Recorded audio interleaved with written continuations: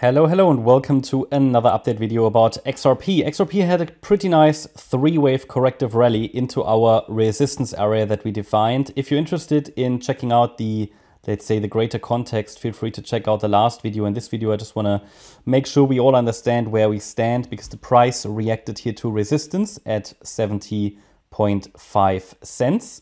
That was one of the key levels here, the 61.8 retracement level here of the move to the downside. Okay, so off the high to the low.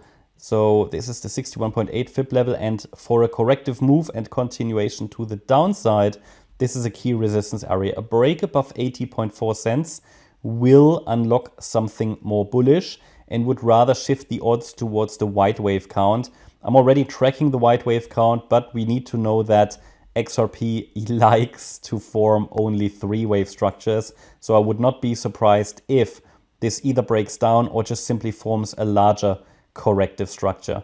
What we need for a high confidence setup is we need a five-wave move to the upside. So I'm tracking if we can get 5 waves. And how would 5 waves look like? Well, just follow the white count. Wave 1 done, wave 2 done, wave 3. So this would now be potentially already the pullback in wave 4, but I would not like to see a clear three-wave structure. I guess in the next few days we will know more. Support for this wave 4 would be between 56 cents and 62 cents, and then a continuation to the upside can happen as long as the 56 cent level is holding. That is at least a reasonable prospect and expectation, and the wave 5 would be an ABC structure as well, because we're dealing with a diagonal structure, okay? It's not an impulse, at best a diagonal. Now, if the 56 cent level breaks, then certainly it would put the yellow wave count in control. It will not rule out something more bullish, because a three-wave move can always unfold in a larger three-wave move, but we just don't have a reliable setup then, okay?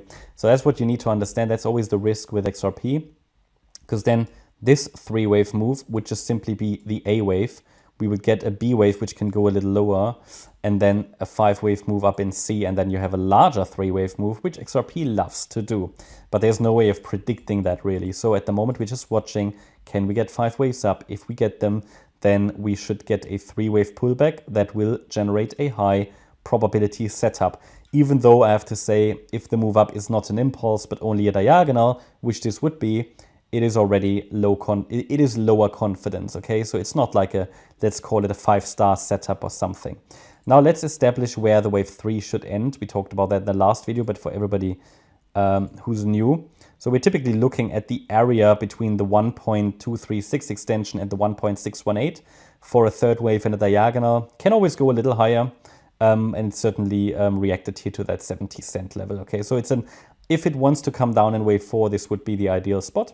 Wave 3 can also extend higher, but it would only be a 3-wave move until we see a healthy and reliable corrective pullback in wave 4. So what I'm starting to track, if we see a little bit more price action, is a pullback into this wave 4 support area, and it should unfold as an A, B, C structure, but we just now need to see a little bit, need to have a little bit of patience. A break above yesterday's high, which was exactly at 73 cents, would however mean that the wave 3 is extending, or the yellow X wave. So ultimately, let's get a little bit more price action here. We need a clearer structure. So far, I only have 3 waves down. Well, see, that could even be already wave A. An A wave can be a 3-wave move. Then ideally we see a little bit more of an extended B wave and then the C wave down. However, I have to say, because we never really broke below our micro support, yes, briefly, but there is no sustained break, which is at 66.6 cents. I cannot rule out a more direct extension higher at this stage. I would need a break below that level, a sustained break, to really suggest that the wave 4 has started. But yeah, I mean, trading a corrective wave is anyway not really a good idea. So we want to have a bit of patience. If the price gets into this region, that might be an opportunity. But first of all, it needs to give us a little bit more data. Now, the fact that we haven't really moved away from micro support to the upside could suggest that indeed we are going to see this ABC structure where the B wave would be a corrective rally and then the C wave down. I guess we'll get some clarity about that in the next few days now that we have arrived in resistance. Yeah, that's my update about XRP. I hope you liked the update. If you did, please hit the like button, leave a comment and subscribe. And if you really like the content, then please check out the channel membership. Thanks a lot for watching. Bye-bye.